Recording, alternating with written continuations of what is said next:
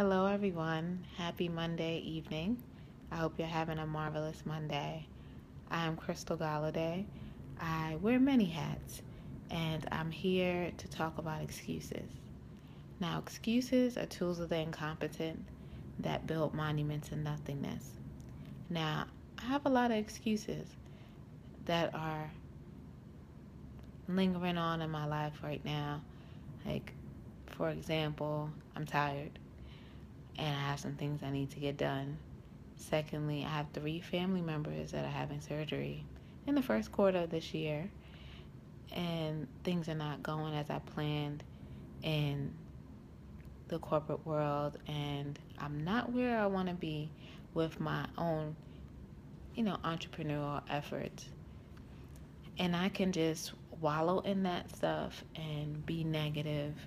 And today, I could have just hid because I traveled and, you know, I ended up showing up. To a it's a particular meeting that I'm glad I showed up to because it helped me to refocus on the bigger picture of things and to realign with my positive self that I normally am and that what you're used to. And you can probably even hear it in my voice. I'm hearing it. And it's like, at points I just kind of want to cry.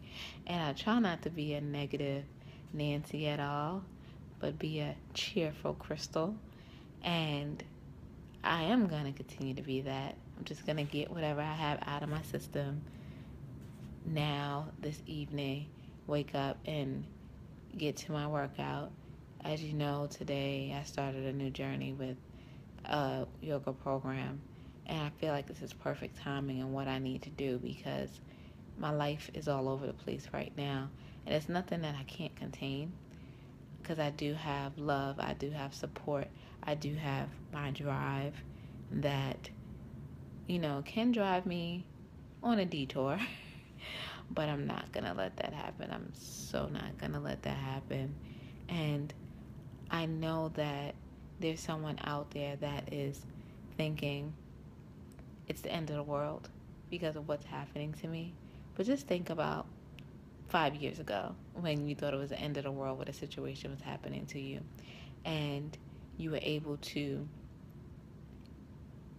get through it. And now looking back,